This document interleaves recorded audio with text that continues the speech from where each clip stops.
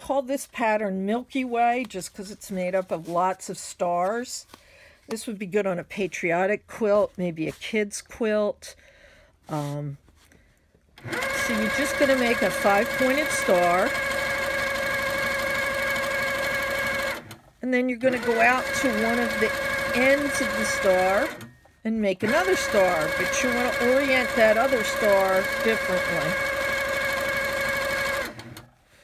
So go out to the end of point of the star, make another star.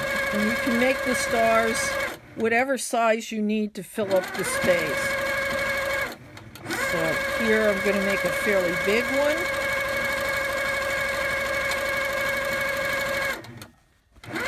And then I'm going to go back out to that end. Put a smallish one in.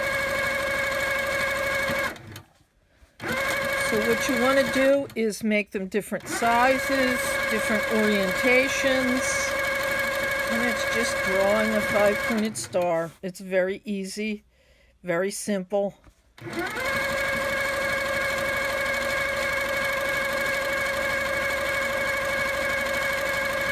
And you're just going to cover your surface with 5-pointed stars. Let's see, I could stand to sneak a little one in there. And that's not a very good little one either. But that's because it's up against the edge. So you're just going to make a bunch of stars, go out to the ends and create stars. Very simple. It's good, like I said, for a patriotic quilt. You could do this big so that it's an all over, or you could do it tiny for a filler. All right, this is Milky Way. Milky Way because it's lots of stars.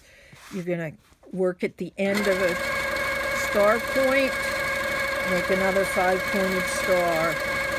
Walk yourself out to the end of the star point, make another 5-pointed star. Walk yourself out to a different star point, make another star. Use the stars you've already done to get over to the spaces you need to fill up.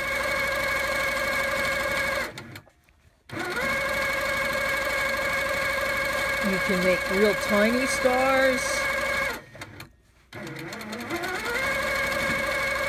You can make larger ones. Again, this would be a nice all-over for a patriotic quilt, maybe a quilt of valor, especially if you're not a